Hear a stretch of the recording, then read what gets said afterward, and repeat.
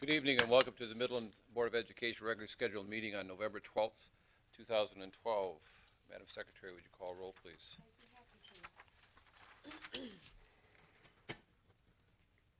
President Malt, Here. Vice President Wasserman, Here. Secretary Baker's here, Treasurer Oley. Here. Member Brandstadt, Here. Member Gorton, Here. and Member Kaminsky. Here. Can you see me now? There was a light show. Thank They you. said your name, the lights my came name. on. Thank you, and thanks for everybody for being here. So the consent agenda is not very long this evening, but is there anything that anybody would like removed or have a comment on before we go through that? If not, we'll start with the 2.1, the approval of the regular meeting minutes from Monday, October 12th, or I'm sorry, October 22nd, 2012. 2.2 is the following staff members have announced their resignations. 2.3 is the Mid-American Third-Party Administrator for the District's 403B plan. 2.4 is the August 28, 2000 meeting. The board approved the Connect Care medical and prescription benefit effective November 2000. 2.5 is the following textbooks are being presented for a 28-day period of examination. 2.6 is the approval of the following legal bills. I move approval of consent items 2.1 through 2.6. Support. Moved by Mr. Oley, supported by Mr. Wasserman. All those in favor signify by saying aye. Aye. Opposed, same sign. Consent agenda is approved. Request to address the board. And we have a couple of folks in the audience that have indicated they would like to come to up to the podium. So whoever would like to be first. And please state your name, your address, and your affiliation with Midland Public. And we'd like to limit, so for sake of the agenda this evening, your comments to 5 minutes, please. Okay, my name is Becky Hoon. I live at 4500 Washington Street, and I'm here for the Great Lakes Bay Early College program. Same. My name's Michelle Smith. Do I have to give my Okay. What we're here for is we want to know why the decision was made that the seniors do not get to participate with their graduating class. Because I have a senior this year, and we were told that the kids could walk with their class, but their diploma they would receive the following year, so it would be 2014. And so her daughter, she was told right in the same room with the program director that her child would be able to walk also. And I've talked to several other parents. So everybody's under the assumption in this class, or in this Great Lakes Bay Early College, that you get to walk with your class, but you get your diploma the following year. So we want to know why you guys made the decision for the seniors not to walk with their graduating class. Okay. And you can't answer that question now, right? Well, we would prefer not to answer that question now, but we would, what I would suggest to you, and I'm glad you brought this to our attention. Certainly an issue that, as a parent, I understand your concern. We, as a board, would direct you to the superintendent and his staff to help get through this process and determine what the policy is and how we can better address it. So I'll leave you with that. Did you contact any other administrators prior to this? Well, I have facts here, but I talked to Mr. Ellinger about this for about a half hour on the phone. We discussed it, and I told him that I was going to come to the board meeting, and I'm really upset with it because my daughter's a senior, and there's a lot of issues that she's she's working her butt off at school, at college, or she's taking college courses and stuff at Saginaw Valley, and she's looking actually to get a scholarship to play softball at colleges. So she's got all this stuff on her plate, and then to be told that she can't walk with a graduating class. This is huge. Why would you want to go after you get your degree at Saginaw Valley, you want to come back and walk with the 2014 class? Nobody's going to want to do that. So it's setting this program up for a failure for our Midland and Dow High students, because there's 22, and this is one of the facts, is there's over 20 schools involved in this, and our two schools are the only ones that are not letting the seniors walk. Okay. All right. So one thing I'd like to say is my husband did speak with Mr. Ellinger, and he said it was not his decision, that it was a school board decision, not his. So we're here because you said to be here. Right. So now you're saying to address him, which we've already done.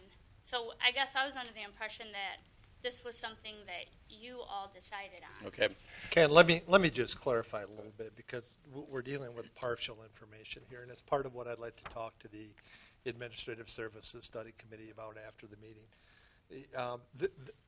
These two ladies are absolutely right. There's some miscommunication. However, it hasn't been miscommunicated when the orientation meetings have been held on our site. Mrs. Hoon and I talked, and for her orientation, she went to a meeting, I think was at Heritage. Is that what she told me? Right, but I. Hang on, just let me finish if you would. Yep. And so the information that the early college folks share is customized based on how those districts share their information. Mrs. Hoon and I had a fairly lengthy conversation, more like 50 minutes on the phone, and we worked through this issue. I think it's worthy of the policy study committee of the board to understand the merits and understand both sides of the position. And that's what I told them. I said, certainly you're welcome to come. I never said that I didn't have a role in it. I recommended to the board, because we have board policy that says unless you graduate, you do not participate in graduation. And we've had other requests for exceptions that the board has not granted. We've dealt with some of those in the last couple of years. I think we have room to find some middle ground here, but we need an opportunity to work through that with the policy study committee of the board. When you say the student hasn't graduated, what does that mean? Well, what it means, and this is a little difference of opinion between the early college program, because I've talked to their coordinator down there, and I've requested that they stop telling parents that they have finished their high school credits, which they've told some of your parents. I think Mrs. Hoon was told this, that after this semester, kids have earned their high school credits. Well, that's not exactly the conditions under which the Michigan Department of Ed authorizes an early college program. They should go through the whole program, and then they earn their high school diploma. That's what the Michigan Department of Ed says they need to do. And so this program we knew was going to go through some growing pains, which it has. We've communicated our very unique special needs. We've had our curriculum people compare our math curriculum, for example, against the math curriculum at the early college program. They don't offer a parallel math experience that we do. So our board is something about that. I feel that that is irrelevant, because you can have a student. Do you not allow a student who's in special education to graduate with their graduating class? Because my daughter's in a higher math level. So if she went through Dow and she was in like a .2 class or whatever it is at Dow, or whatever number the higher math level is, and then someone is in special ed, or even let's say they're not. Let's just say that they are a student who isn't applying themselves and they do very poorly in school. They still most likely are going to graduate, because the fact is we don't not graduate a lot of students, and so they're going to walk the same graduation with my daughter. And so I don't understand that concept of the math level, because kids are at all different levels, Yeah. and really we should consider that, because we don't want to push a kid. Like, each kid learns differently and at different levels, and they still are entitled to a diploma. right. I would suggest that we not try to do point counterpoint here, because that's not the forum to do that. I think I've worked very hard. I think Mrs. Hoon indicated to me in the phone call, she appreciated it, how much I listened to her. And we have an arrangement when her daughter finishes the first semester, we're going to take a look at her transcript. So I think we have some common ground we might be able to find here. But the next appropriate step, if that's what you direct me to do as a board, is to have a subcommittee review that. And that's what I was alluding to. Okay, I'm not saying that I push it back on Mr. Ellinger. It certainly is a board policy that we've adopted at some point in the past, and I think it was actually just a short while ago we changed that policy. But this is the first that we've learned of this issue, and I'm not belittling the issue, that fact. It's not a big deal for us to certainly look into this, and we'll pull the administrative subcommittee, which deals with this issue and makes recommendation to the full board, of which I chair, in a very timely manner to make sure that we address this issue and see if we can't come to that middle ground. So, Well, I just want a couple facts that I went to our principal, Mrs. Greif. She knew nothing about this 2 weeks ago. That's a problem. I went to the athletic director, just spoke with him last week on Thursday, Friday. He knew nothing about this.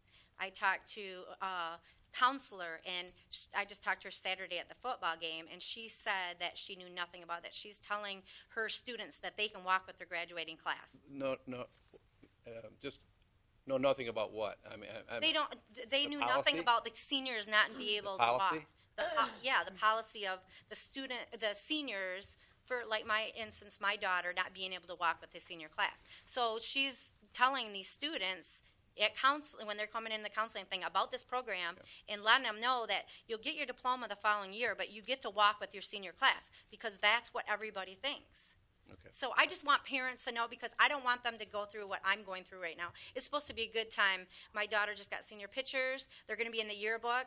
What for if she's not going to be able to graduate this year? Graduation party. I mean, it is a big thing. It's supposed to be fun, and it's turmoil in our house, and I want it to end. I want some conclusion. And so do we. And so, again, you can be rest assured that the Administrative Service Committee will meet before I leave town to, or at least set up the meeting before I leave town to address this issue, and we'll get back with you. Okay, so we'll get like a written notice to us? Actually, we'll do better than that. We'll probably have a direct communication with you verbally or in some manner. Okay, such I'd that. really appreciate that. Okay. Thank you so much for your time. I think it would be good to have a written reasoning. If you guys do come to the conclusion that you're going to stand by what you're saying and they're not going to walk, I would like to have that in writing, the reasons why.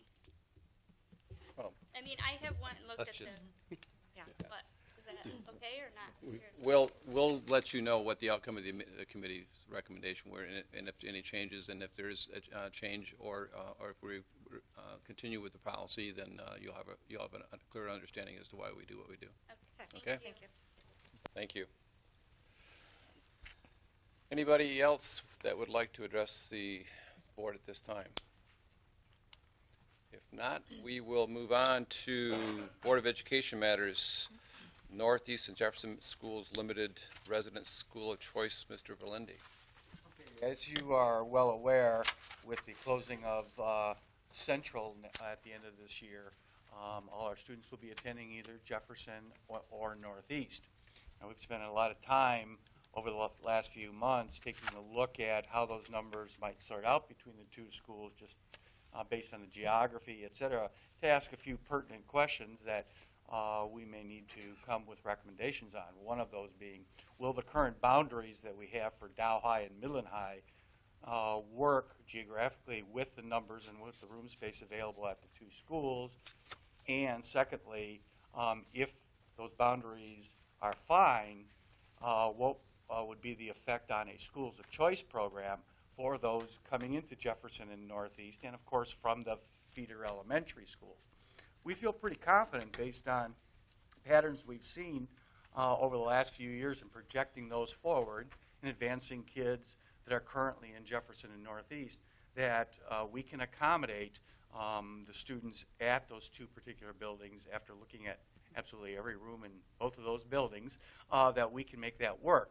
However, it would be good to see that our projections of schools of choice patterns, et cetera, will work out by taking our schools of choice program and for current 5th, 6th, and 7th grade students, which will be our middle school students next year, having an early window for the schools of choice.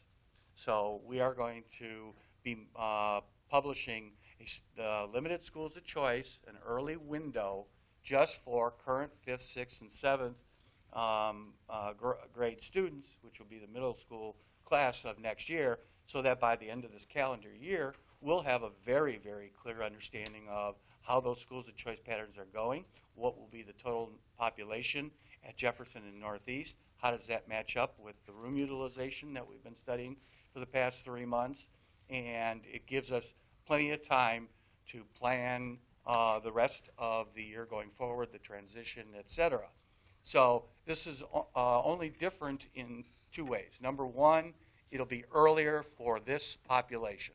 All the rest of the schools of choice will be on our normal timeline, and those schools of choice for the elementaries and for the high schools will take place, will open February 8th.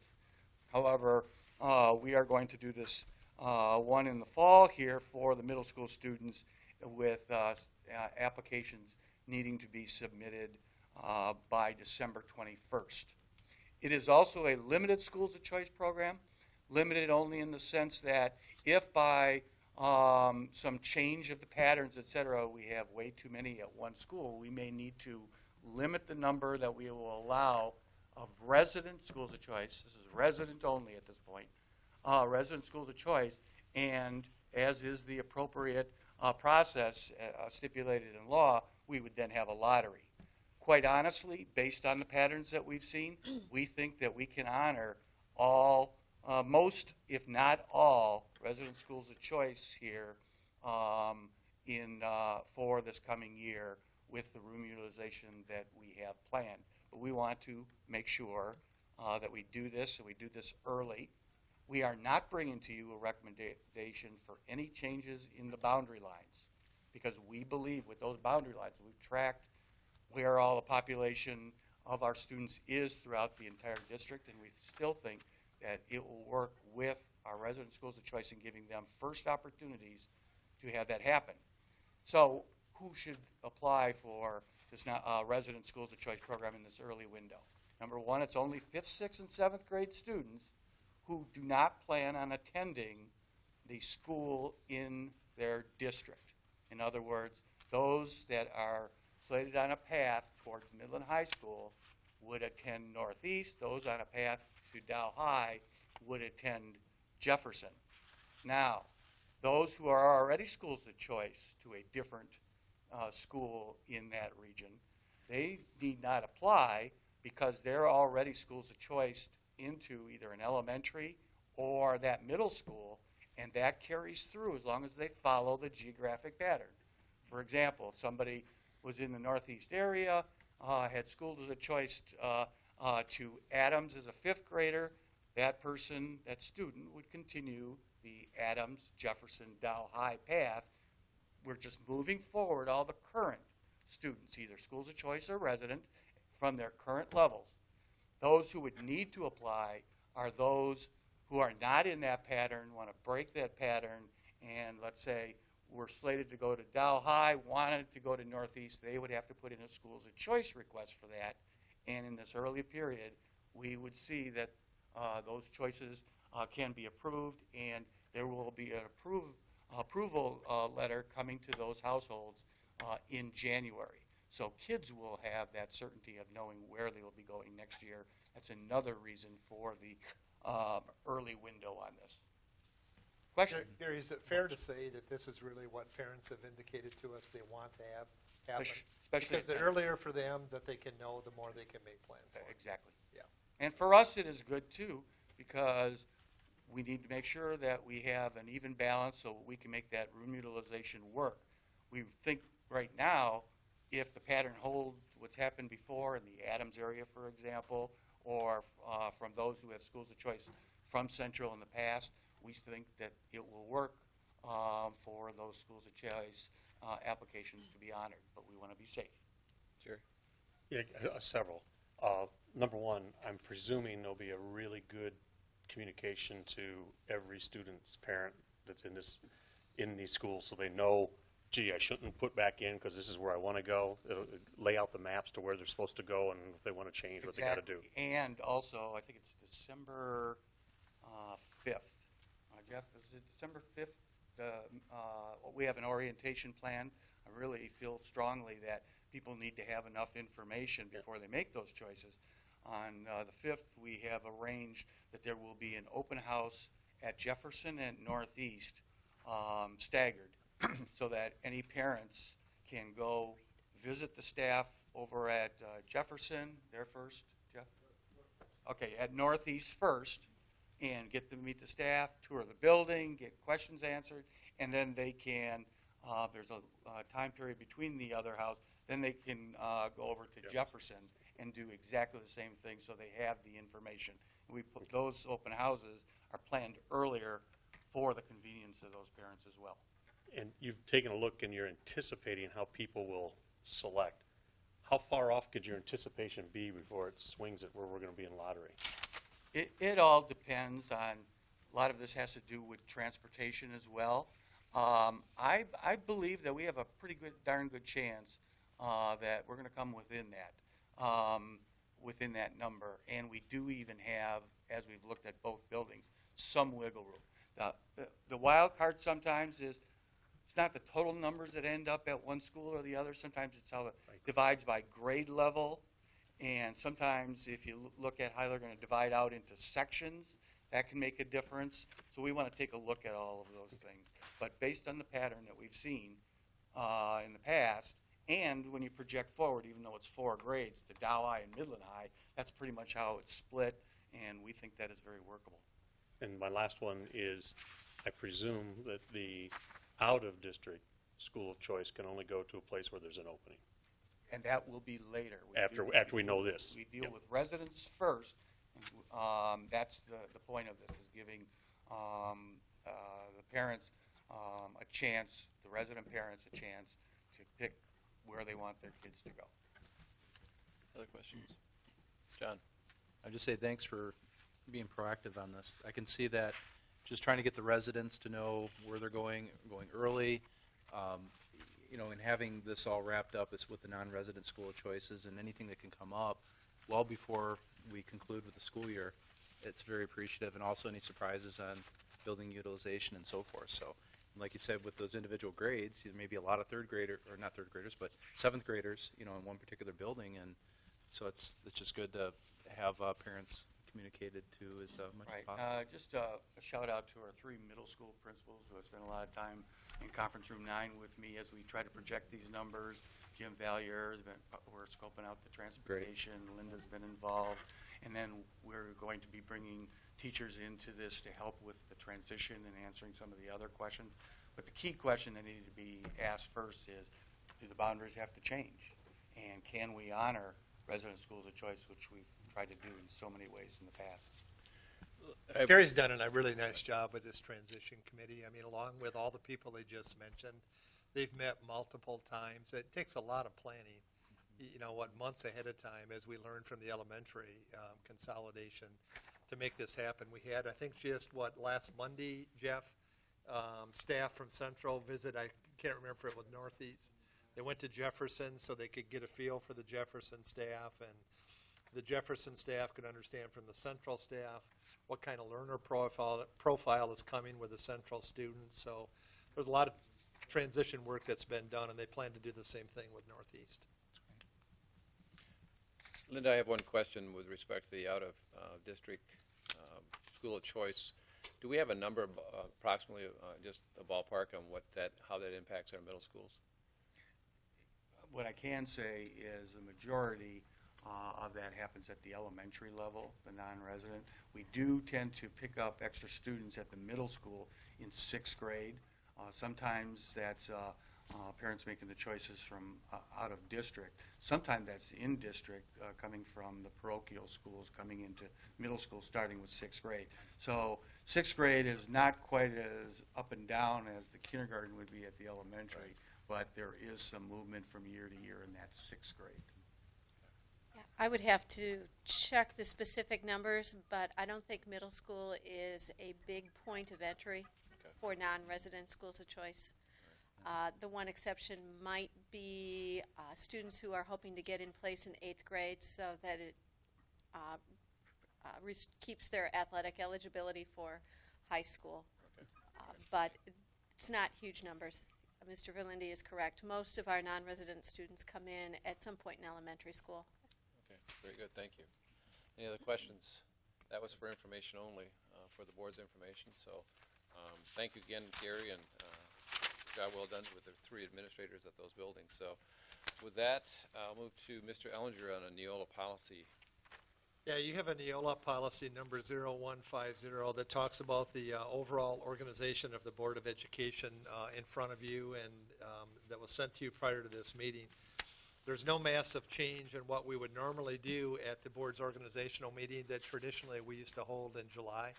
But since we have been forced by the legislation to move to November elections for board members, that causes our organizational meeting to move to January. So when you look at policy 0151, It just changes the date to January when the old policy referred to that as July. You look at the election of officers, which will begin that process tonight at the end of the meeting. Same process that we followed. When you get down to motions that we would make at the organizational meeting, from what attorneys you want to use to what bank depositories you would designate and so on, all that is what we have always done. But we just needed to update the policy, and everything from 0155 is the exact duplicate of what was in your old policy. So this is before you for a first reading tonight. We'll ask for action on it at our next meeting, just so we get that done prior to January 1st. Questions? Pretty clear cut. All right, thank you very much. You're welcome. Next is a recommended for action, the summer tax request. Mrs. Klein. Yes, we are looking ahead to the summer of 2013, and this is something that we're required to do by law before January 1st, and that is to notify the city that we would like them to collect summer taxes on our behalf. And this goes back to a 1982 summer tax collection statute, which was then upheld by the Michigan Court of Appeals in 1985, and it allows us to collect up to half of our taxes during the summertime. And we do that by collecting just within the city, and we leave the township collection and the remaining half of the city for the winter tax collection. So in order to do that, we have to notify the city by January 1. I always like to get that done sometime in November, just in case we have inclement weather at one of our board meetings. I don't like it to go until the last one. So Ms. Baker will read the resolution that requests the city to collect on our behalf. Okay. Excuse me. Okay. Whereas Act 333, Public Acts of Michigan, 1982, provides that a school district may determine by resolution to impose a summer property tax levy of 1/2 or all its annual school property taxes, including debt service, and whereas this Board of Education adopted such a resolution on November 24, 1986, providing for a summer property tax levy of 1/2 of school property taxes, including debt service upon property located within the City of Midland, and providing such levy in 1987 and continuing from year to year thereafter. And whereas for each year such resolution applies, the school district must request before January 1st that the City of Midland agree to collect the summer tax levy in the following year of either the total or 1/2 of school property taxes, including debt service on property within the City of Midland. And whereas said Act 333 provides for certain procedural steps to be taken by this Board of Education in connection with imposition of a summer property tax levy, and also provides for the manner in which such summer property tax levy shall be collected. Now, therefore, be it resolved that 1. This Board of Education, pursuant to 1982 Public Act 333, hereby imposes a summer property tax levy of 1/2 of school property taxes, including debt service upon property located within the school district within the City of Midland for the year 2013 and continuing from year to year as authorized by statute. And second, the Secretary of this Board of Education is authorized and directed to forward a copy of this resolution to the governing body of the City of Midland, together with this Board of Education's request that they agree to collect the summer tax levy for the ensuing year in the amount as specified in this resolution. A copy of this resolution and the request to collect the summer tax levy shall be sent so that they are received by the City of Midland before January 1st, 2013. Thank you.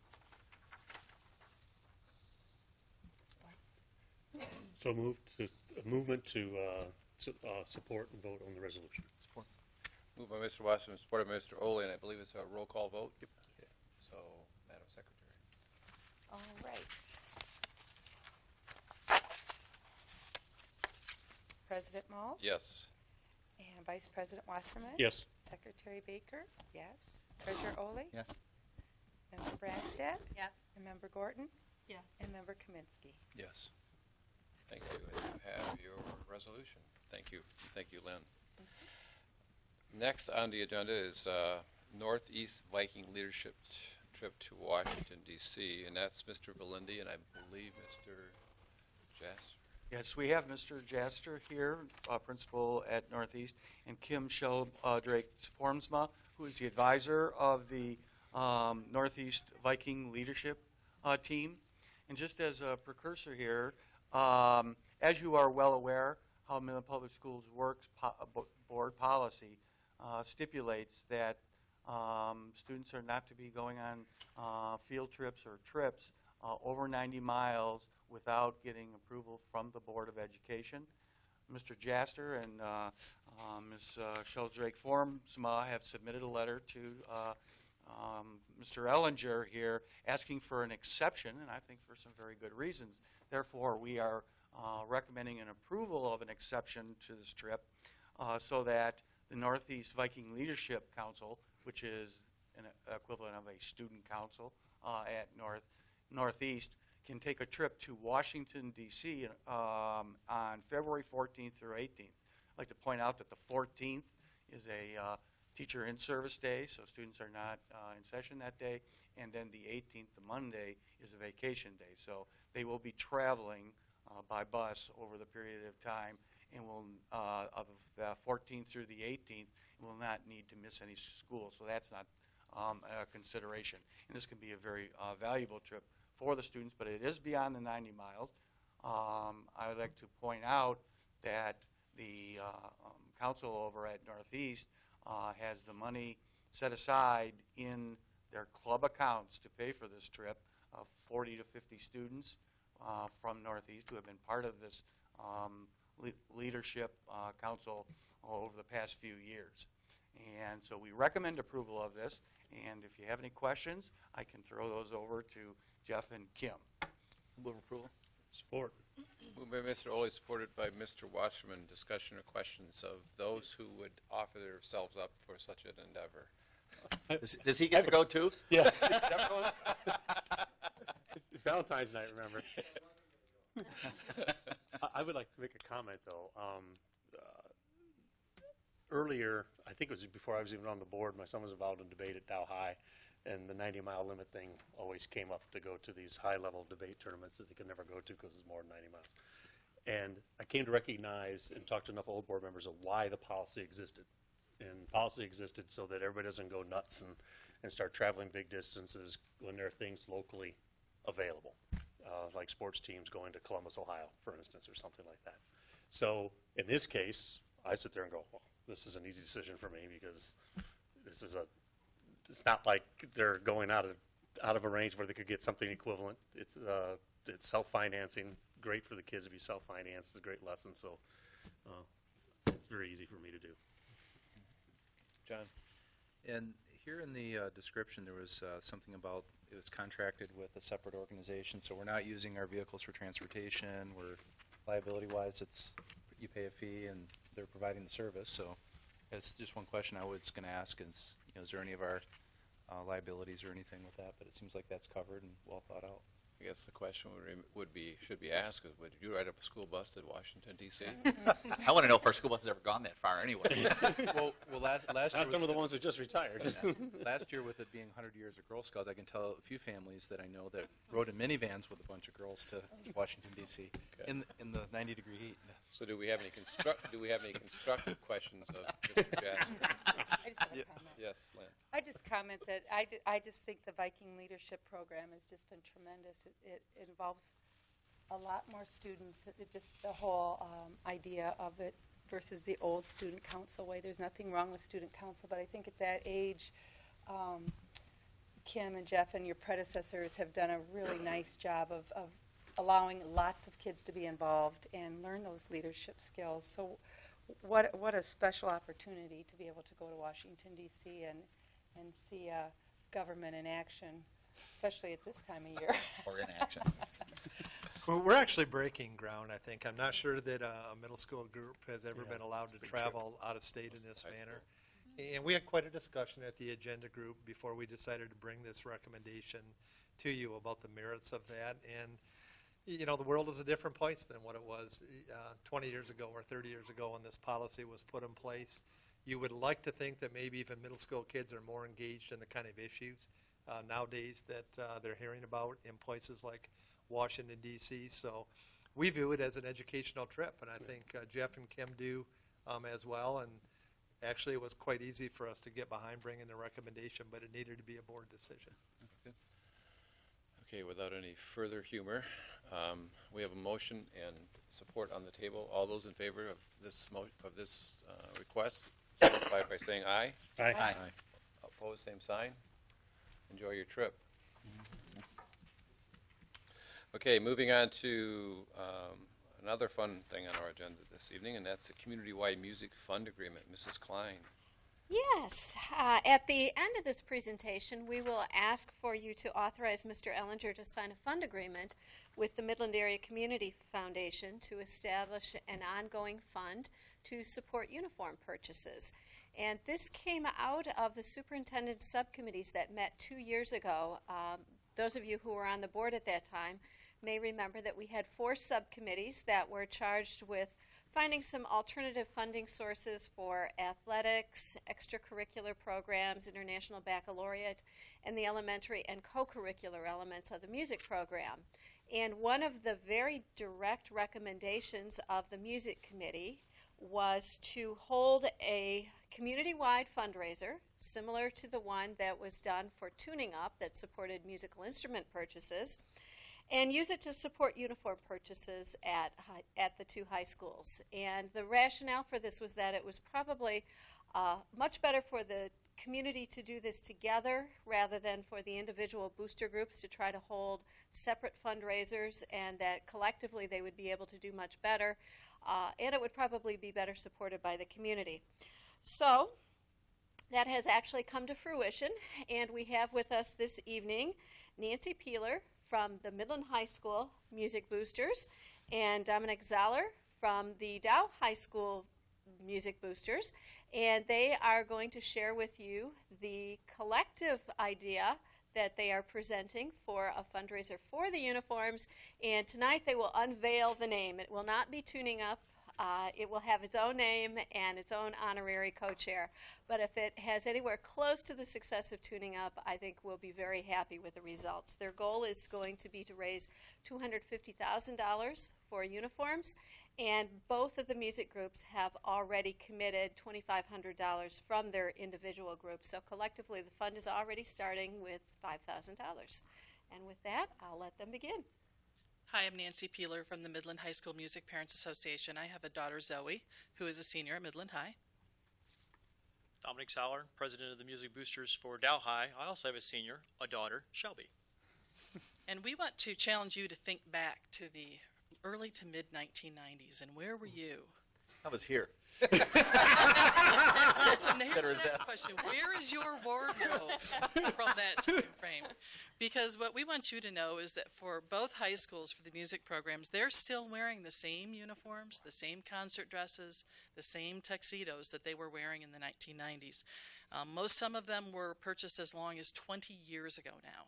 And most of these uniforms have been designed to be used for 10 years. So we are way beyond that, and that is thanks to the efforts of both programs and the music parents in both programs for really making an effort to maintain those uniforms so well. There's been dry cleaning, zippers replaced, buttons replaced. We've even taken to completely rebuilding the seats of some of the pants because that's what we needed to do to get through. Wow. And we brought a couple of examples for you. We believe you. We believe you. The fabric, yeah, and you can see this is just one example from one uniform. The fabric is disintegrating. It's not a matter of the threads are falling apart. The fabric is literally disintegrating because they have had so much use. And we're kind of at a tipping point where we really need to graduate these uniforms and move them on. And we need to invest in bringing about some new uniforms for both of the school programs, for marching band, for tuxedos, for the orchestra, for the choral programs, concert dresses for the choral programs as well. What else can I say? What a marvelous opportunity to partner with the Midland Area Community Foundation, much the same as we did with Tuning Up. We're blessed in a stunning community that understands the value and appreciates the educational moment that happens in music. And we need to take advantage of that. And if I left you with one last thought, it would be I want to make sure that this organization, both at Midland and at Dow, looks as good as they sound. And it is a package deal, and we'd love for your support. Last question I have is, what can we do to help you make an informed decision? What's the name? Ooh. I don't want to mess it up. I would screw this up. Looking Sharp. Oh, very good. Neat. Which Versus is looking great flat, double right? entendre.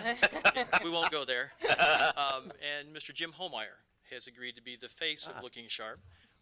Great member of the community that has a lot of connections throughout the region. And he really is the face of music in the Midland area. So it's a great fit for us. That's nice. Very neat. Very neat. Questions? That's a great idea. Don? I would just say I was on the superintendent study committees, and it's good to see some ideas that came out of that, and be able to take the community, be able to take off with that, and be able to benefit the students. And it's just great to see the collective work of our community. And I've never turned a student away at my doorstep, whether it's basketball, Girl Scout cookies, or whatever else, music cards and things like that. So I think it's just a good example of having our community maybe put hopefully not a 20-year investment, but at least a 10-year investment into the uniform. So it's great to see. Good effort with you guys. Thank you.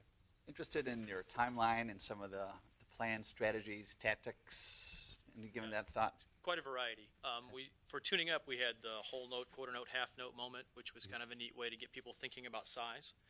We've got some other opportunities here where we might be able to think of it like a gift registry. Oh, I'd like to sponsor a few cummerbunds, or maybe a shako, or a jacket, or a cape. So that's an opportunity as well. The thing that I like about the way that the system is structured in the paperwork is that there's an incredible amount of flexibility. In terms of timeline, there's two contexts to that. One is we have an urgent need to replace uniforms. So we're going to be working diligently to do a pretty hefty fundraiser to the tune of $250,000 to meet that need. Once you buy a uniform, the maintenance begins. So the idea of having a 5-year renewal is also a part of the strategy. If we need to take advantage of that, we can. If not, then we can go ahead and retire that aspect. Trying to do some simple math in my head per uniform cost. If you buy them singly, it's about $1,000 a piece. Oh. Okay, so this isn't something you go pick up at Walmart. Okay, yeah. The beauty of it is if you get up past the 75 unit mark, yeah. The price drops to about $700, $600 a piece. I was thinking 600 in my head. Like what? 500? How many kids do we have?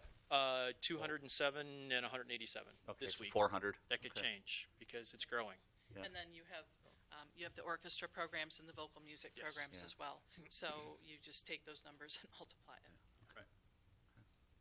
Tuxedos a little cheaper, about 150. Dresses roughly about 70. Sure.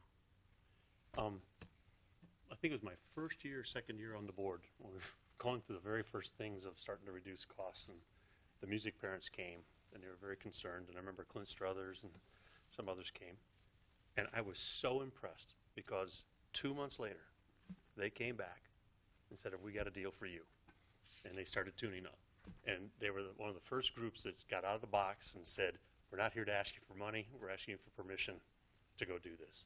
And I was so impressed with that. So I've been a regular contributor to Tuning Up. My kids were music kids too, but just because of that initiative. I'm hoping everybody in the community sees your initiative here tonight to take control of the situation, not be subject to the whims of what's happening in the landscape, and taking control. So my hat's off to you. I'm going to congratulate you in advance just for setting it up. I'll congratulate you again when you have all the new uniforms. And when's the first day you can send a check? Do you have a date? Can I send a check tomorrow?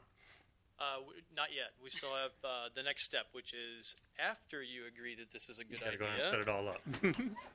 And we get a signature, then we get to also spend some time with the Midland Area Community Foundation. They're very supportive, and I'm excited about it because not only are they interested in helping us with this project, they already have leads on donors such as yourself that are excited to be a part of it. So Great. I can't wait.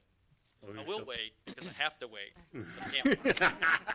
Well, I wish you luck, and if there's anything I can privately help you with, and all that, holler.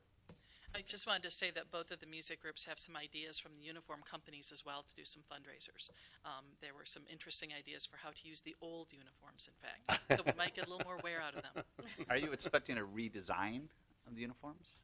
I think that the two schools have had some conversation, and they may go in different directions with that, but the way that we're structuring this is that it gives the flexibility for each school to make the decision that seems best for that school and that works for that band director and that orchestra director and that vocal music director. So I'm not sure that those decisions have been fully made, but I think as they move forward, we've built in that flexibility.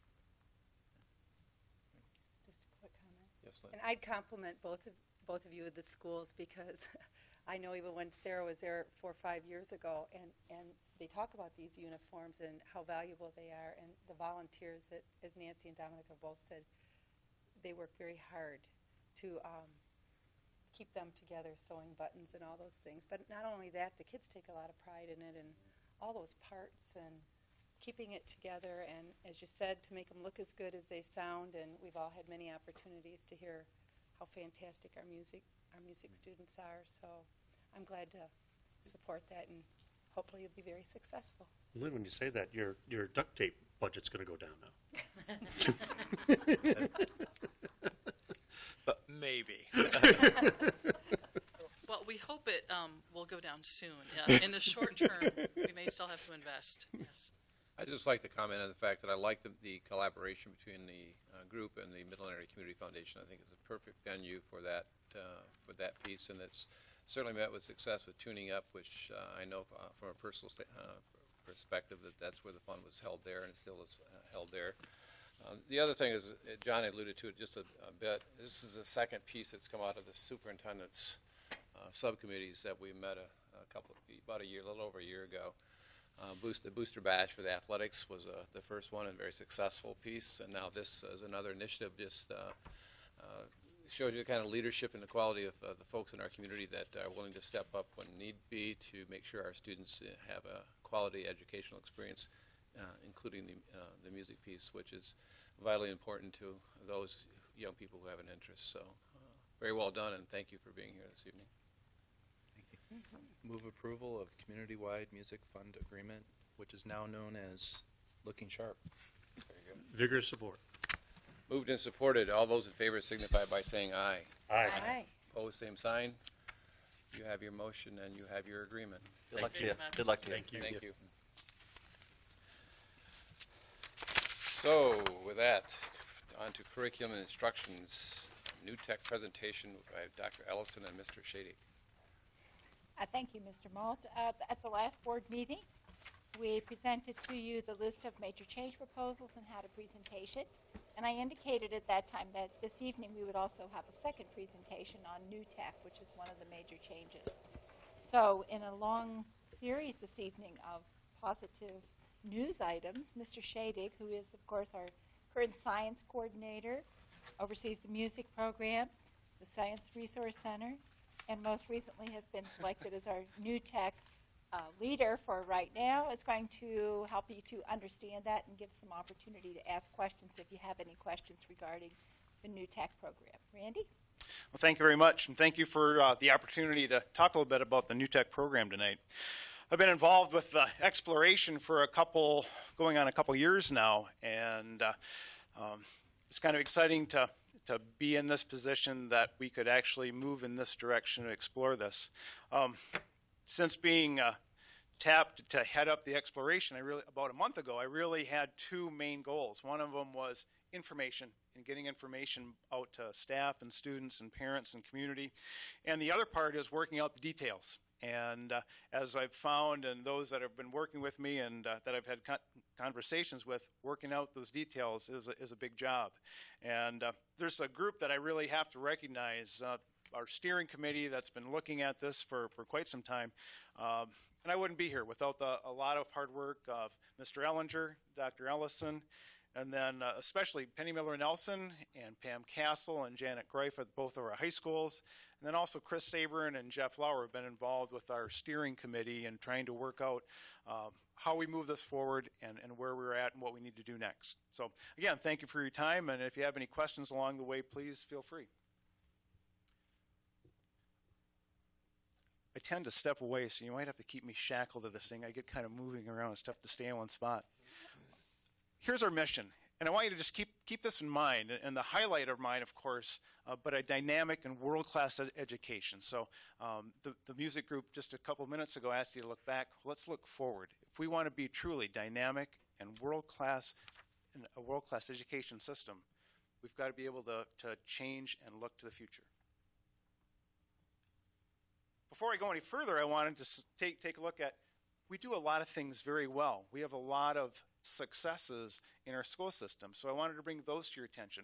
We're not bringing this forward because we're in desperate need that we have to do this for all of our students. We've got a lot of very successful students. How do we do that? We provide them a large number of opportunities. We've got a dedicated staff, a supportive community, as you just saw. We've got a variety of programs to try to reach all of our students, and that's our goal, to reach each and every student. So how can we improve? Do we need to improve? And I think we absolutely do. What are some of the ways that we could do that? Engage students differently. Think for a second, do we have every student that's in our high schools engaged as much as they could be? And what if we could engage them differently, fully pull them into so they're involved in their education, where we could take those students? 5 things students want from their education. Think about these as we go through a little step by step, talking about what a new tech program could provide for our students. Students said they want interactive technology. They want to be able to use that technology to its fullest potential. We don't want students to walk through the door and unplug, so to speak. That's how they operate. They want teachers that are close to them, that are mentors, that they can turn to. They want to have the ability to innovate and create. They also want to have choice in what they do. They don't want to learn just how I tell them to learn. They want to be able to figure out how they can learn and apply it. And probably most importantly, real-world applications. One of the things that we've seen when we travel to different new tech schools, students can answer the why. Why am I learning this? How many times have you heard that? Why do I need to know this formula? Why do I need to know this fact? Students at the new tech high schools we've been to can identify why they're learning what they're learning. So, again, how can we improve? STEM careers are an area of growth and demand. Science, math, technology, and engineering, all are fields that we're seeing growth. Uh-oh. It went. You went too far. Got to go back a couple. And also another critical component, and you've heard a lot of talk about this, is 21st century skills. No longer is it good enough just to have key important knowledge, but we've got to be able to think critically, think creatively, and also communicate well.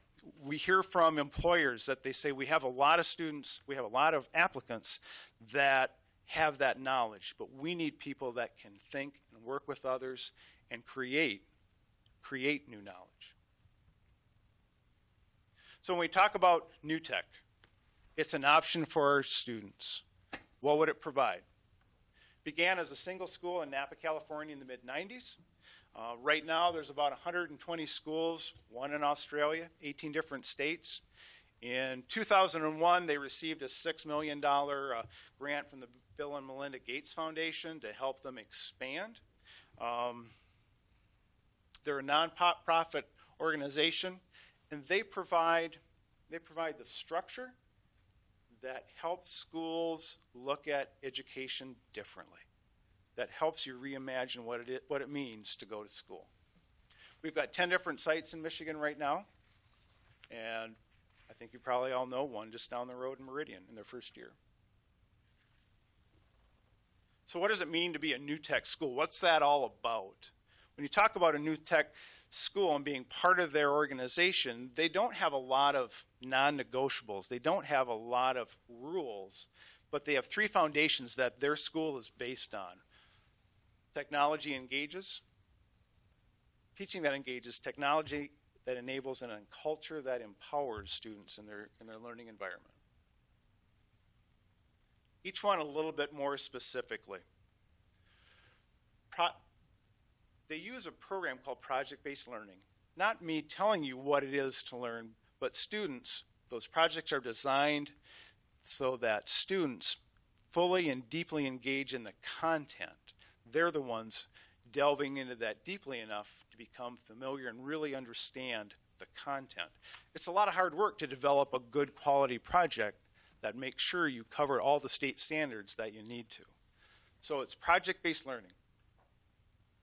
Business and community partners are a key component in that project development and assessment. And another key component is that they promote those 21st century skills: communication, oral communication, written communication, collaboration, and creativity. We talk about the technology that enables. Technology, a part of a new tech network, requires that there's a one-to-one computing. Now, they don't dictate what kind of device, but each student has some device that they're utilizing so that they can collaborate throughout the work on their projects.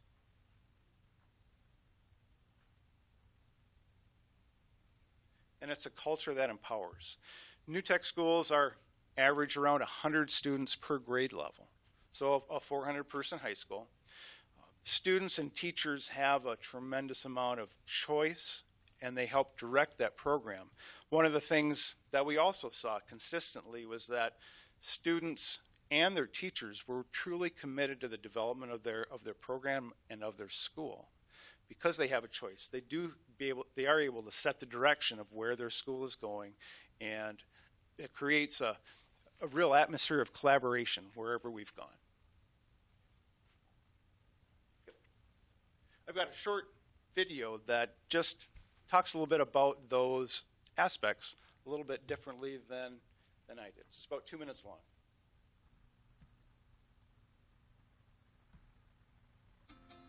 New Tech Network is a national nonprofit organization that works with schools, districts, and communities to create innovative schools that transform learning.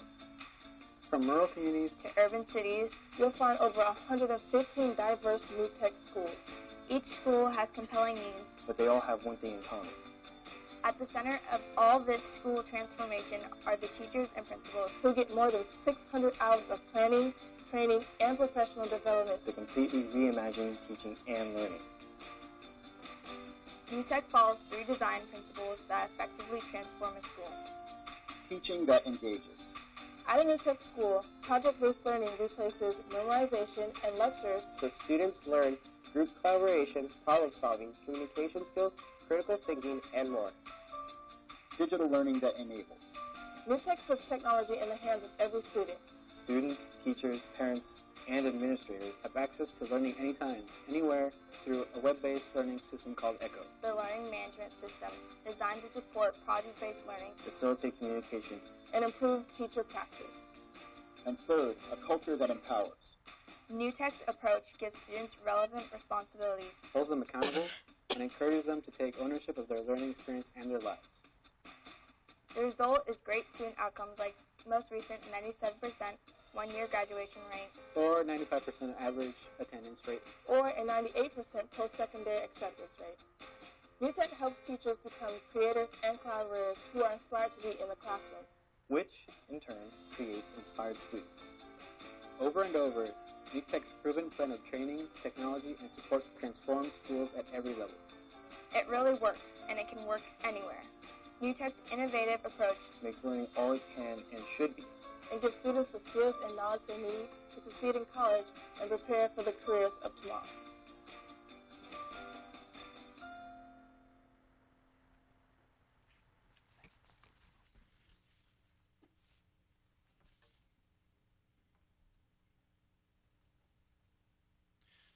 As we've traveled around and seen some different programs, there's been some common themes that we've seen as we've gone just about every New Tech school that we visited. An atmosphere of collaboration, students and teachers working together. Students are guiding their own learning. Teachers aren't giving information except where they're needed. They'll pull small groups aside, have what they call a workshop for a concept that maybe not everybody is getting. Not everybody has to attend, just those students that are lacking in that particular knowledge or skill set. We've seen students having to manage their time effectively, and isn't that like real world? Every class is involved, has a project, and as students complete one, they don't just say, "Phew, I'm going to sit back and relax for a while, all of a sudden I've got another project. And it makes them balance their time, makes them accountable to their teammates, and makes them be very responsible to holding up their end of the deal.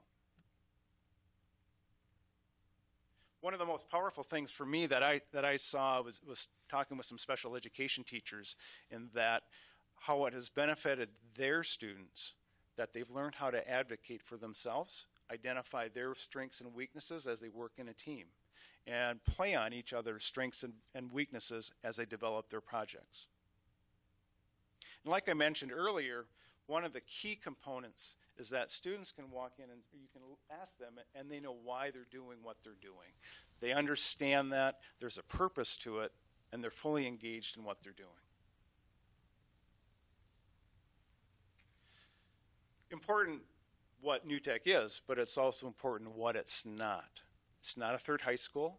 It's not an alternative program. It's not just for gifted students.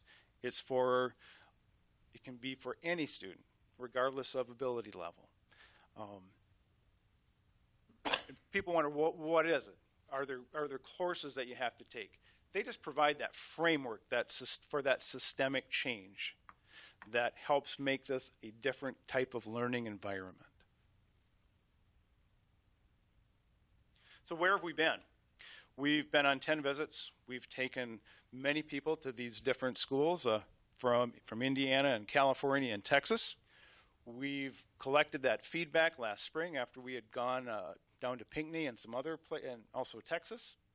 We've been to the New Tech annual conference not once but twice in their planning track. Myself and Janet Greif and Pam Castle presented to their staffs at the October PD Day. We've got planned another trip to Kent ISD to look at their program on December 3rd. Paul Buck from the New Tech program is going to be here for that visit, and we're in the process of finalizing the details, but I think he's going to be able to present a community forum that evening here, and then possibly with a follow-up for staff the next afternoon. So we're working out those final details with Paul from the New Tech Network, and we'll certainly make that information available to parents as soon as we have that all nailed down. So that's where we're at, what we've done, and where we're going. Now, of course, all of this is contingent upon obtaining some alternative funding and support for this program. And it's a pretty aggressive timeline. People look at me and say, do you really mean next fall? Are you crazy? But it's a lot of work. But the steering committee and Mr. Ellinger and Dr. Ellison and myself felt like we've looked. We've looked for 2 years. And if we're going to move this forward, and if we're going to take that step to really reimagine what we do, now's the time to bring it to your attention and to discuss that and try to work out those details so you can see what it would look like for our students. March would involve leadership residency for the director. We don't call them principals at the New Tech Network. They're called directors. April would be teacher shadowing. June would be a full week of new school training for all the teaching staff to attend. And then September would be open the doors and let's start. So that's our tentative timeline. That brings me to the end of my formal presentation, but I'm sure there's probably some questions that I would be glad to answer any of those that you would have. So shoot away. Questions? Probably a bazillion. I'll fire one off before we start. So what's the first year look like? The first year look like would be 9th grade only, so about 100 students, and they would be taking those, I won't say the same classes, but they would be taking the same type of classes they would at their regular high school, whether Midland High or Dow High. They'd take biology, they'd take a math class, they'd take an English class, they'd take a social studies class and or an elective. We see a real wide range. Some New Tech programs they go just for the core only. They go for 4 classes and then return to their high schools. In some cases, they're there for the entire day. And a lot of them are somewhere in between, where students have the opportunity to passport back for a class or two at their resident high school. So that's the process. We're trying to figure out all those details out and how that would look. Location year one? We've talked about some different locations. Possibly Central Middle School would be a location. Has yet to be finalized, but that was one because it's, for obvious reasons, there is the auditorium there, and it would fit very well. It's a site between kind of equidistant from Dow High to Midland High, so it wouldn't be closer to either one of those two. It would work well for a lot of reasons there. John? Yeah, I definitely agree that it's an aggressive schedule going forward, but I think it's also important for the community to realize what kind of changes can we make to the curriculum to meet the 21st century learning skills. And I think all the things that were on that slide, you can accomplish some of that with the IB program, AP, New Tech, and so forth. And I definitely agree, trying to reach students how they learn and how individualized they are to learn project-based IB. And it's good to have those options to meet those needs. I like the piece. There's a small paragraph there that talked about the collaboration with the community. And I remember when I visited the New Tech school, I think they complete an internship. And I know a lot of students now, they lack the resume detail, meat and potatoes on the resume, because maybe they haven't worked in an industry. Right. And there's just so many opportunities for students to work in this particular area, especially with advanced manufacturing. And I was just looking at 60 Minutes presentation on TV that says, well, we can't find workers that have the math, the critical thinking, and so forth. Alcoa was one of those manufacturing sites, and it's advanced manufacturing. They said, just give us students that have those abilities, because employers are not really interested in spending the money on the training programs like maybe what it was years ago.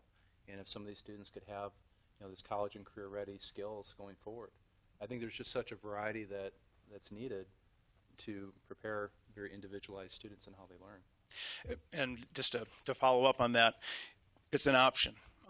For some of our students, that would be a great fit for.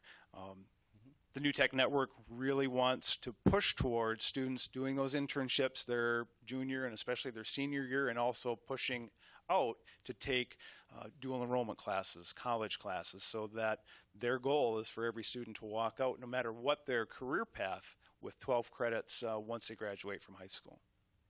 Just one last thing here is thanks. Is that what I sense in the district, whether you're talking to administrators, teachers, whether you're talking to students, I sense that there is a lot of grassroots and a variety of other sources excitement with this type of. I think everybody senses the need to innovate in education, and when I went and visited the schools, you could see the students were excited. So I haven't, and in the community, I know the need is there too. How can we do education different? And I'm thinking that I haven't heard any negative, and so I guess having the communication as things go forward is critical to optimize our communication with all of our stakeholders. And I'm not hearing anything that's negative coming back about looking at this as being an option. Well, to be quite honest, we've got as I've presented to different groups, there are those questions. There's questions about financing. There's questions about how it affects our we take 100 students out, 50, let's say, from each high school. It does mean some change, and it could mean some change to some of the programs that we can do there. I mean, that's just something that we have to be very upfront about and very honest about, and make that decision whether this is really the right thing to do, and to really make some significant change for our students. What this could really do, and that's for me that exciting piece. Oh, you had said, and I know there's different New Tech programs emphasize different things. So are we looking to really emphasize STEM if we were to do a New Tech program, or not? I mean, because you brought that up, but I wasn't sure if that was the goal here, or. I think that would be a real powerful piece in our community.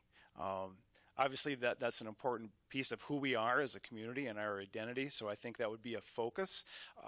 When I think of what this program could look like, I don't see it just as people that are going to go into the science field. I think it's more than that. I think there's more to STEM than just those four letters. So I think it needs to be broad enough to appeal to a wide range of students. But I also think that we would be remiss if we didn't really focus on making this a STEM-focused academy or a program. And then you kind of touched on a second question that I had is how much effort is being put at looking at what's left behind? You know, when you do pull, like you said, all these kids out of the two schools, is there part of this whole timeline that then also sits down and says, okay, now we have, you know, declining numbers of kids in our high schools, and now we're pulling out more. What other changes might need to happen at the schools to make sure that those that are left still have the same opportunities they have right now? We've had some really frank conversations with both of our high school principals, and they fully realize that as we do the numbers game and look at staffing and what sections are made available in the springtime for the following year, that this has got to be factored in. The key is that they're both really supportive of this. Both Mrs. Castle and Mrs. Greif feel like this program is, I can't speak for them, but in our conversations, they're both fully behind this and see it as a really good option for our students. Exactly what that'll look like, we can't really put our finger on that, but fully knowing that they're behind it, that there would probably have to be some type of changes of how many sections we'll offer of, let's say, English now. Randy, can you refresh my memory? With the trips that I've been on, I do not recall any of the districts telling us that they had to eliminate a class offering or a program because they moved in the area of New Tech. I mean, if you look at just say an average class size of both high school, just call it 400. I mean, they're a little smaller than that, and they might be in the near future. I mean, you're talking about pulling, roughly 10 to 12 or 13% of those students per grade level away. That's probably not going to impact, the AP program or the IB program or the other things. It might mean you have less sections of a very high-level type class because there are fewer students taking it. And that may create a little more inflexibility on when that class is available. But I don't think we heard about any school district, correct me if I'm wrong, Kathy, anybody else that's been on a trip, that said they had to eliminate this program because they moved in the direction of a New Tech. Kind of related to that, any early cost projections to get this thing going in terms of incremental costs that we might incur as a district? I can kind of address that. Okay. I mean, Randy's probably more comfortable having me address that, Rick. It's more fun, though. Yeah, no kidding. Some initial costs are like 1.6 million. Ongoing cost once you start up would be in the range of 600,000 to 700,000 per year. I mean, when you think about it, that's a full-time administrator, full-time administrative assistant. At least an extra teacher if you were to have kids there all day, a special ed teacher, a fee at least for the first 4 years of $115,000 to New Tech. You total that, and we're in the $600,000 to $700,000 range. And without talking about where this would come from, because we have no commitments yet, but we have a lot of very interested parties out in the community that I think would like to see something like this happen. And they understand that now that we are a little bit more stable, not that our financial challenges are over, because we know they're not, I think there's some inclination that they would like to see what we would propose to them, and I've already made some formal presentations, so we're waiting to see. Yeah.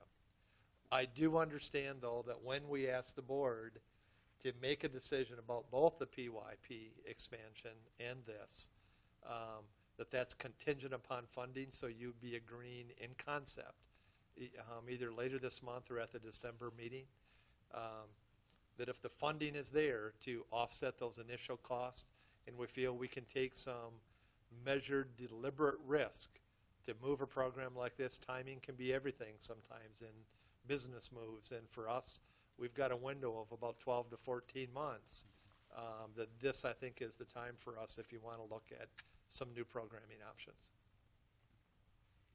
Randy, one of the, I won't call it biggest issues, one of the challenges we had on IB startup wasn't staff, wasn't training. It was community understanding of what it was and parents' acceptance of that versus the status quo. And in all of the things I see here, it's how we're going to get ready.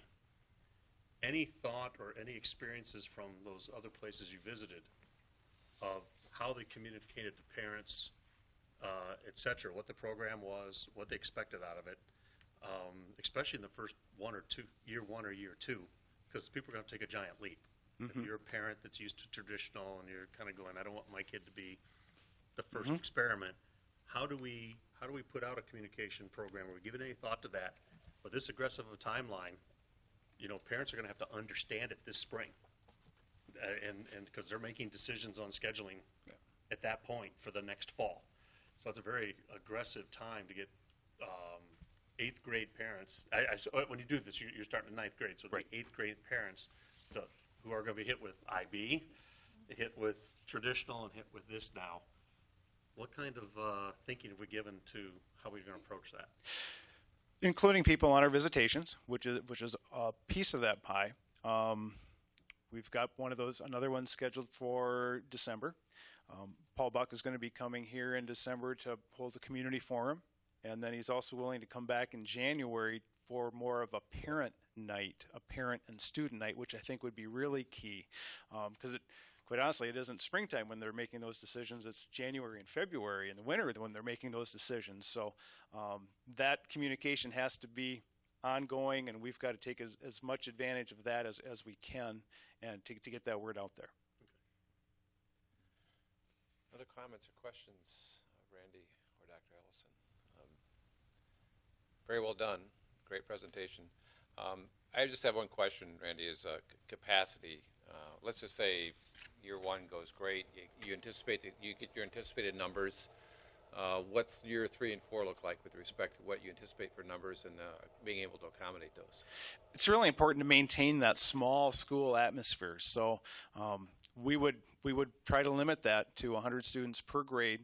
So you'd cap that at 400 students at the end of 4 years when you've integrated each one of those classes. So that's a key component. That's one of those 3 pillars that, as being part of that New Tech network, is that you maintain that small school atmosphere.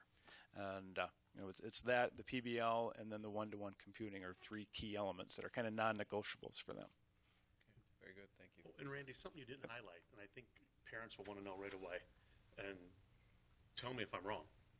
You're still a student of your home high school, and you still participate in all the extracurriculars at your home high school. You may, depending on how we design it, you may even still have classes back in your own high school. And I think am I correct? And I think our parents really do understand that. 2 things. First off, you're absolutely correct that they can still play basketball or volleyball or run track at their home high school, whatever extracurriculars they want to be involved in. And then another question that I've gotten a lot is, well, how do we decide who goes there?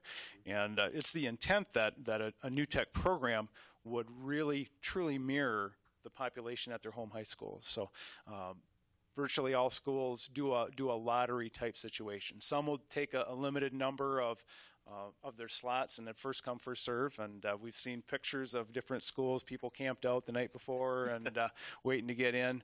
But by and large, it's a lottery, and that those numbers should as far as gender and special education students percent should reflect your home high school. So in essence, it's really a new program that happens to be located a bit away from your home building. Absolutely. It's a program. It's a program and an option. I think those were a couple key terms that we've tried to emphasize when we talk to people about that.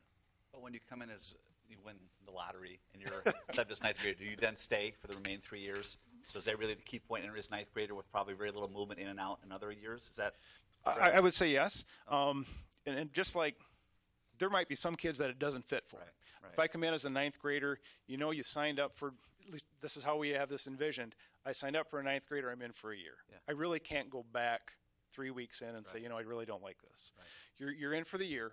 At the end of that 9th grade year, if it isn't fit for you, absolutely, go back. And you can go back to your high school. So absolutely, you're in.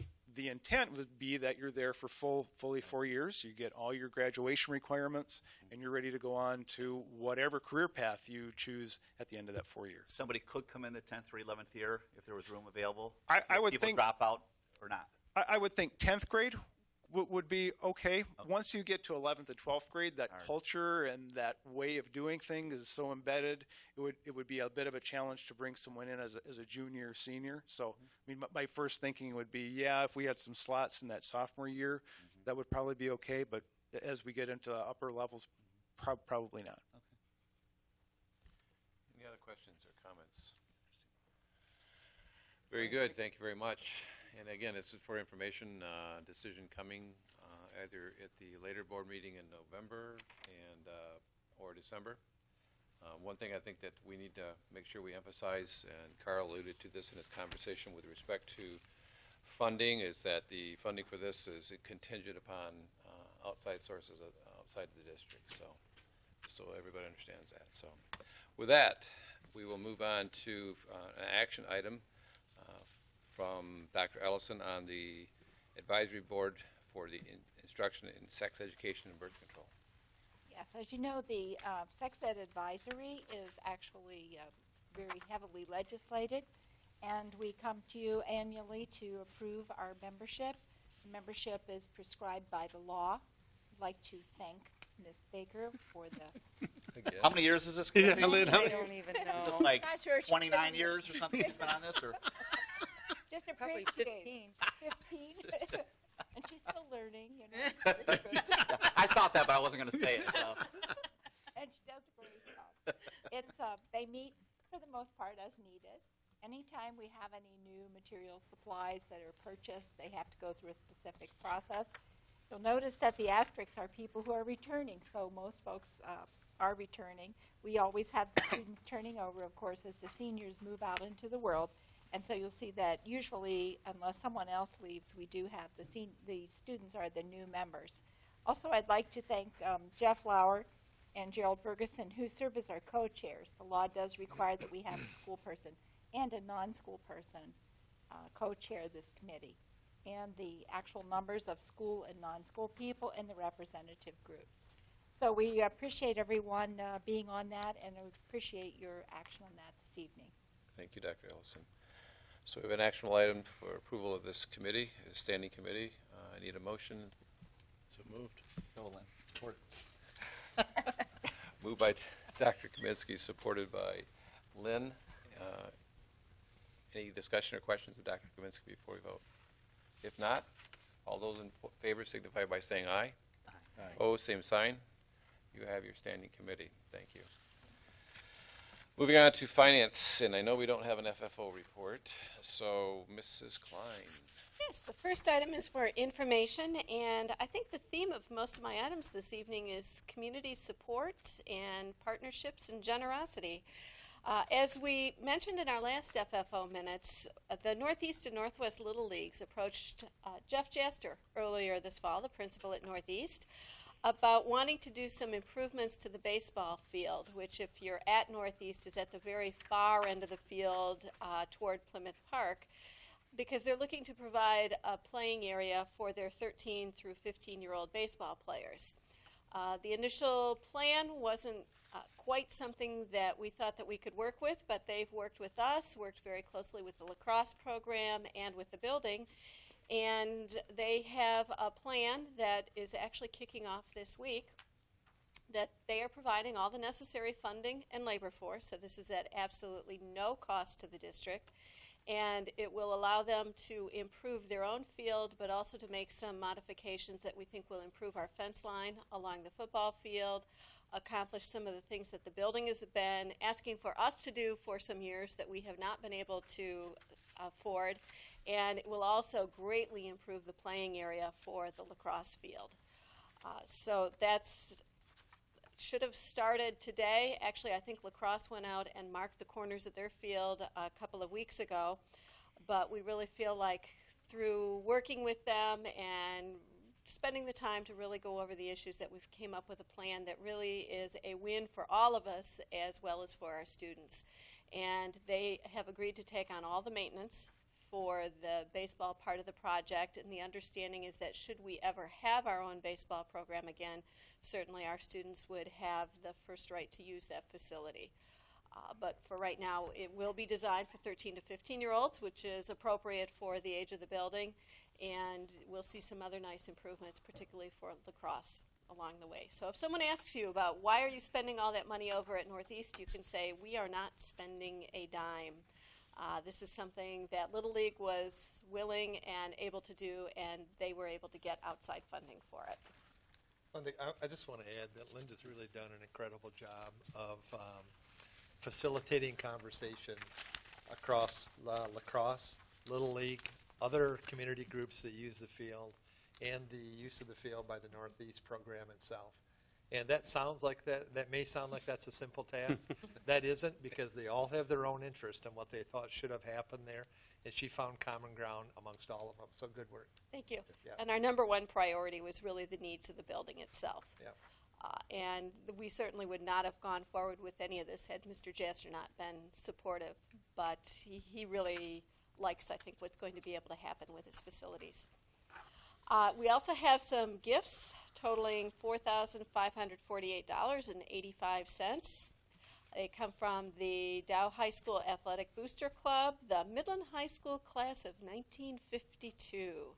I believe they keep funds at Chemical Bank that they use for reunions, and at some point they close their accounts and donate the money. So class of 1952 must have decided that they didn't need the funds for a reunion and have donated what was there for the music and the athletic departments.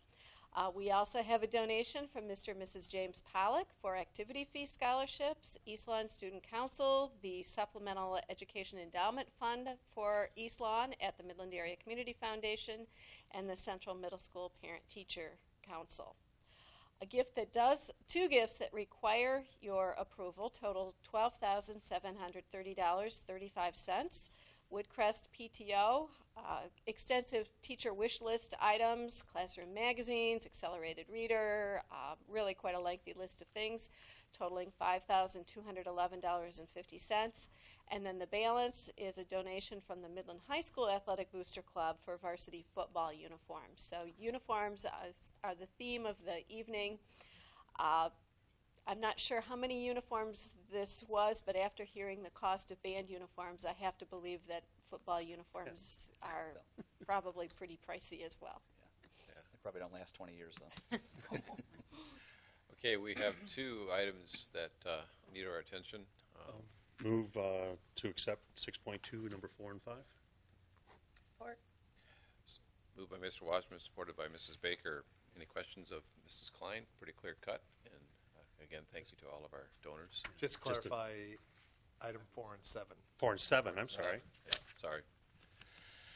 With that, we have a motion on the table. All those in favor signify by saying aye. Aye. Opposed, same sign. Thank you.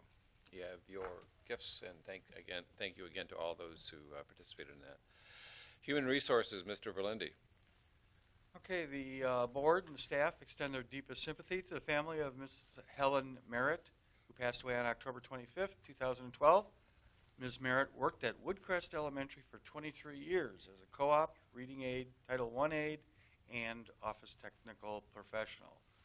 Ms. Merritt retired in 1994. Thank you, Mr. Verlinde, and condolences to her family. So with that, you all seen the correspondence to and from the Board of Education. We have two remaining board meetings for the month of November, or I'm sorry, for the remainder of 2012. In November, Mr. Watchman will take the helm, as I will be out of town for the November 26th meeting. And we have one meeting, which is the regularly scheduled meeting in December, December 10th. So we'll get into the discussion, but before we do that, for sake of time, you have in front of you a ballot that forms the nominating committee for next year's officers, or next slate of officers for the coming year. So if you would be so kind as to indicate on that ballot which three representatives you'd like to be represent you as a board for that, we would appreciate that. So, and Mrs. Klein, if you'd be so kind.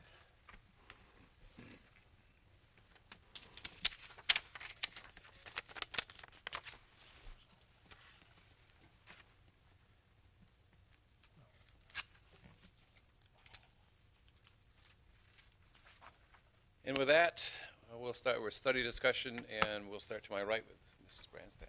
All right. One thing I wanted to highlight I think it was just last week, I went to Jefferson's Music and More, and music was kind of a big topic tonight. And Gary was there too. And I just want to highlight a couple of things. First, it was really neat the evening when we were in the gym watching the band and orchestra. There were a couple people doing the emceeing from Dow High School music students, and I just thought that was really neat that they took the time to come and lead that event. And so I brought this so I could remember their names. It was Katie Workman and Megan Dean, and they did a fabulous job, and it was neat to see them do that and to take time out. And then the second thing I wanted to highlight, which once again was community involvement, there was an individual, and I don't even know if it ended up happening, but who put a challenge out to the kids that if they could raise $1,000, that this individual would contribute another $500 for the night, because this Music and More is the fundraising program for the Jefferson Music Program. And this individual happened to be talking to the treasurer, and I happened to be standing there, and this person, kind of slipped and went, ooh, no one was supposed to know who they were, and I don't think this individual knew who I was either. So I just want to send out a big thank you to this person for coming forward and doing that. So that would be it tonight. Okay. With election is passed, welcome to the newcomers that are on the way to the board, and thanks to all the candidates who stepped up and ran and stepped up to throw their hat in to serve MPS. There was a couple articles that I thought were really nice in the Midland Daily News. One was the announcement of the Central Middle School final football game under the lights. I couldn't make it because of a meeting, but it was a really nice touch to celebrate their unity and their identity. I thought that was really nice. And it was a very nice article that was on a teacher from Siebert, Susan Schaefer. She received a prestigious history award, and she's there hugging her students, and they all gathered in the gym to celebrate that award. It was a really nice touch. I think said a lot of my comments about the new tech program. I thought Mr. Shadig did a great job, and everybody else that's working in concert to make that effort and showing the community what we can do with curriculum options. I'm really excited about that, and I just think that definitely education needs to change. And I think of the book that we had about where schools can't do it alone, and I thought that was a great reference for all of us to look at and to have some agreement upon where education can go. I know the iPad parent information nights are coming up, where parents are going to start to learn about the rules of the road and how they use these tools. I do know that teachers are getting some chances to look at the opportunities, the programs, and the way that these can work way ahead of time before the students get them, so that they understand what tools, apps, and so forth they can use. There's just hundreds of options for them to use this one tool, textbooks and so forth. I was looking at the gifts list to the district. We're over $100,000 already, $17,000 tonight, and I just think that that's fabulous. We're fortunate to have the gifts and the support from the community. Mr. Elway. I also wanted to congratulate Kim and Scott for stepping up to the plate in the election, and I guess I'm getting probably a little melancholy in my last remaining meetings here and stuff, but there is an excitement to know that there's some fresh energy and fresh perspectives and fresh experience that will come to the board, and I think that's good. I think it's very healthy, so I wish both of you very good luck and stuff. You'll find it very, very rewarding, a little bit of challenging along the way too, but very rewarding. I also want to congratulate Midland High football team. I know several of us were out there Saturday, and it was a tough day on Saturday. They played against an outstanding team, but it's no small feat in any sport to be ranked number one in the state. So I want to congratulate them and have an outstanding, terrific season. Also, it just does my heart warm to see the presentation on the music parents tonight and to see how they collaborate. It's always wonderful to see the schools come together, all the schools in the district, with the community to partner and collaborate together for something that's as important as our music program here. So that's kind of very gratifying to me too, and as well as the new tech program. And I think, for it seems like years, maybe I can put things in perspective now, looking back on 20 years, but it's nice to know that I think we've kind of turned the corner where, not that we don't have financial challenges, but it's nice to see us building, growing, improving, doing something different, not always kind of figure out how we can do more with less kind of thing. So I think that's kind of exciting. It really is, and I wish you all good luck in that program as you go forward in the coming months and the coming years. So that's all I got. Lynn. I'll start with congratulating Kim and Scott as well. We look forward to it, and if there's anything we can do to help, it's a continual learning process. I'll just say that, even after this many years. But lots of exciting things on the horizon, as you're hearing. And Randy, you already know how excited I am about New Tech. And I had the privilege of going down to Dallas. And what was so interesting is we saw two very different districts putting this program in place. And I think the best publicity was the kids. And teachers, they loved it once they were trained. They said it's a whole new mindset for them as well. But if you could see these kids and the poise and the way they present themselves and their excitement for learning, it was just it was a very big selling point. So we'll see where that goes. And I was at the football game the other day too, and the kids played wonderful. Band played wonderful. And I just thank all the people that are behind the scenes as well. There's so many parents and fans, and they're always there supporting. And the stadium was full both sides, so it says a lot about the interest. And I think I read that the volleyball team, they are no longer in the running, but they've had a great season as well. The Central Middle School and Jefferson football game. It was very, very heartwarming to go to that evening. I bundled up, and you could just hear the chatter around. And I remember it was a couple little boys walking in front of me, and they said, we just love Central. I think we should write to the Board of Education about keeping it open. And I wanted to say, I wish we could.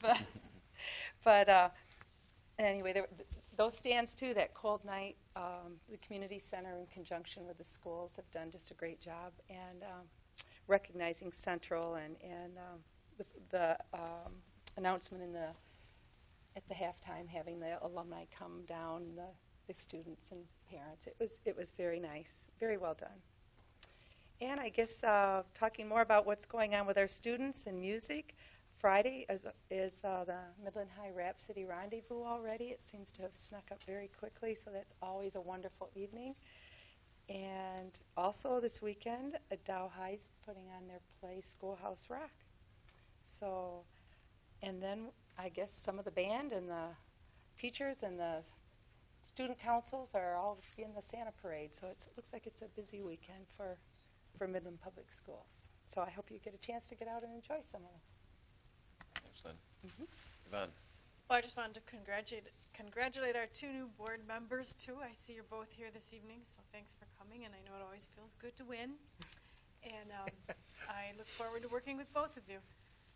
And also, I wanted to mention what Lynn said, too. Don't forget Rhapsody this Friday night. That's always a great time. And that's it. Congrats, Kim and Scott. Welcome. Don't hesitate to call any of us anytime.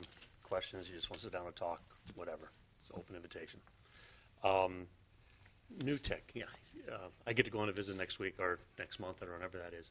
But something struck me during your presentation, and that was being an engineer, being on the advisory panel to Case Western Reserve University's School of Engineering.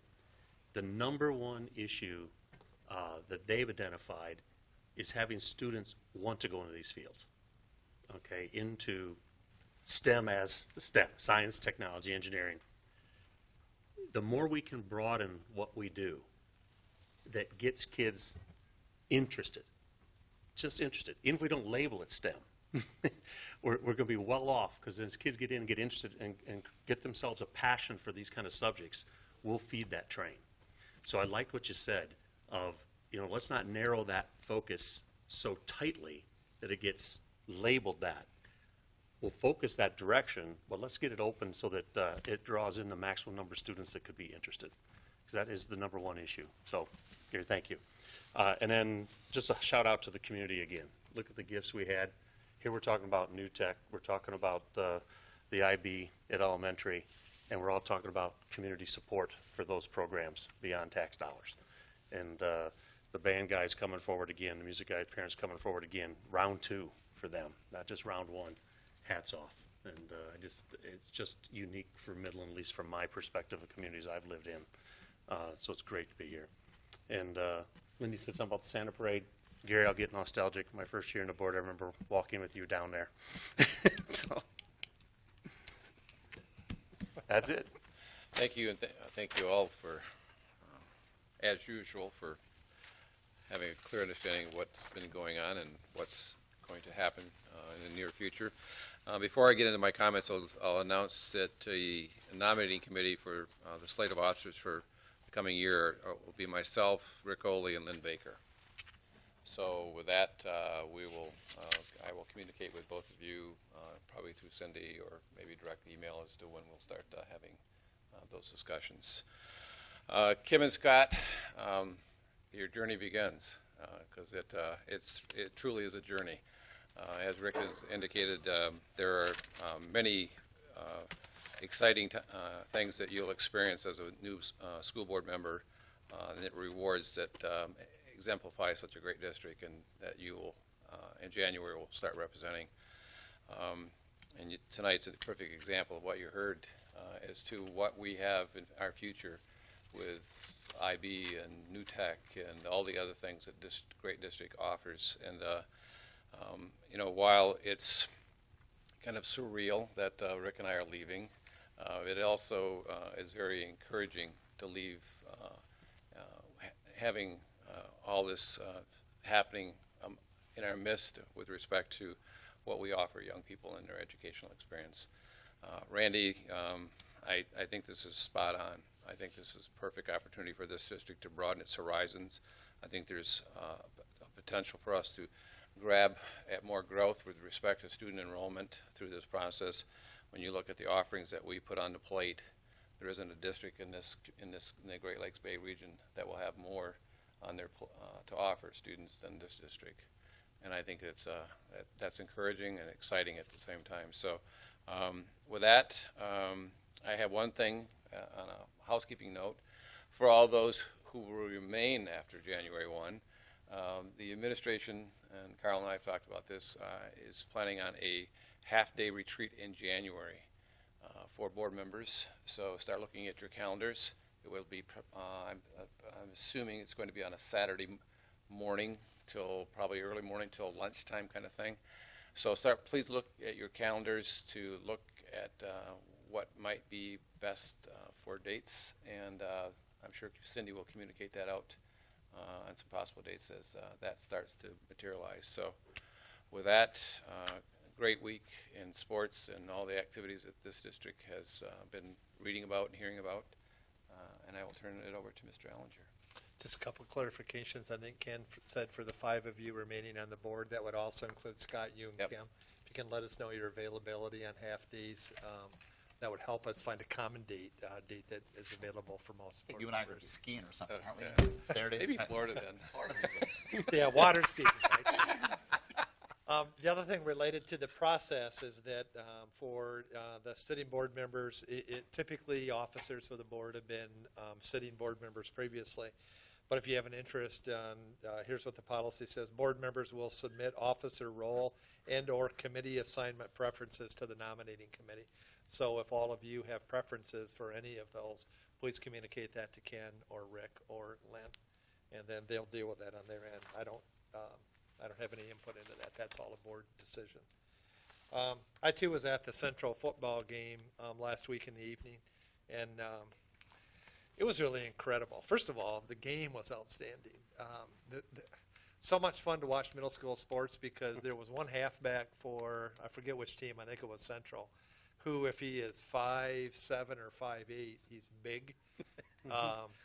And very athletic, very quick, and just surprised everybody because he was so small physically on what an effective halfback he was. So it was great to be there. It was very gratifying to see, I think, over 80 or 100 people who were alumni who came up on halftime out on the field. And people all the way back to the 1950s, some early coaches, Coach Quick, who was a former AD, I think maybe the first AD at Dow High School was there. You saw all kinds of people. It was a homecoming that night. And you could tell the kids were just picked up because of all that support and enthusiasm. It was really fun to be there and be part of that. So if you missed that one, you missed something really special, let me tell you. To take focus back on kids, kudos to the Carpenter Street School staff and especially to the Reading Promise team for helping promote Carpenter's Reading Promise. The team hosted an open promise event on October 23rd, which brought in 194 students and family members. The Carpenter Gym was packed with people ready to make a promise, supporting Carpenter students, reading skills, and purposeful parent involvement. So that was a neat activity. Congratulations to Kim McMahon, who is an Adams Spanish teacher, and to Monique Scott, a Midland High School special education teacher. They have been selected as part of the Rotary Group Study Exchange Team visiting South Korea in April of 2013. So the district will release them. I believe they're gone for 3 weeks. Ken, you're a fellow Rotarian, maybe even a little over 3. They have an exchange program. We'll be hosting as a club a Korean group study exchange. Be a great experience for Monique Scott and Kim McMahon. They're both well deserving of that. Congratulations to Miles Kilbreth from Midland High School for qualifying for state cross-country meet. He took second place at this year's regionals. More informational in nature, as we look at our fall count numbers, it appears our enrollment revenue will be only slightly under budget. Our 2012-13 budget reflected an FTE of 8,099 students. Our total adjusted K-12 and special education FTE was 8,090.36. That's a difference of only 8.64, approximately $63,000. You know what? There's really only one person in the room responsible for getting this account that close. Again, guess who that is? Linda Klein. Linda was off by 8? What was that about? An interesting On a projection. An interesting side note related to our enrollment revenue, our fall 2012 non-resident school of choice enrollment was up over 64 FTE from the fall of 2011. Wow. That is a good sign for us, and we've done some cross-referencing of databases. We're going to go after students that used to reside here. Maybe their families still do reside, but they attend somewhere else. I think we can get much more aggressive with a PR and marketing campaign. So that's a goal that we're working on this year. Jefferson Middle School, Saturday, November the 3rd, the Jefferson Middle School forensics team had their first ever appearance at a tournament where they experienced tremendous success. A number of students achieved first and second place scores, including numerous perfect rounds. This team may be new to tournament competition, but they competed like veterans, achieving an overall second place standing. So congratulations to them. And then another chemic salute to Hee-Jun Kim and Ben DeGroot. Hee-Jun took first place in her high school women's division, and Ben DeGroot took second place in the high school men's division at the statewide singing competition in Grand Rapids, sponsored by NATS, the National Association of Teachers of Singing. And then also congratulations to the Midland High School varsity volleyball team for the third year in a row of being undefeated in the Saginaw Valley. So obviously they are the champs, and I think Lynn alluded to that earlier. Lastly, congratulations to the Dow High debate team that participated in the highly competitive National University of Michigan debate tournament the first weekend in November. Out of 81 teams, the Dow High novice team broke to double octafinals. Please don't ask me what that is. We didn't have enough time to find out. Billy Schutte placed 11th speaker overall, and Sam Ungerleider placed second. This is a highly impressive accomplishments for these students and for Dow High School. So kudos to them. They represented themselves and all of you as a board in our district very well. There you go, sir. Anything else for the good of the order? If not, I will take a motion to adjourn. Support. Moved by Mr. Oley, supported by Mr. Watchman. All those in favor signify by saying aye. Aye. Stand adjourned at 8:48. Let Billy know that we got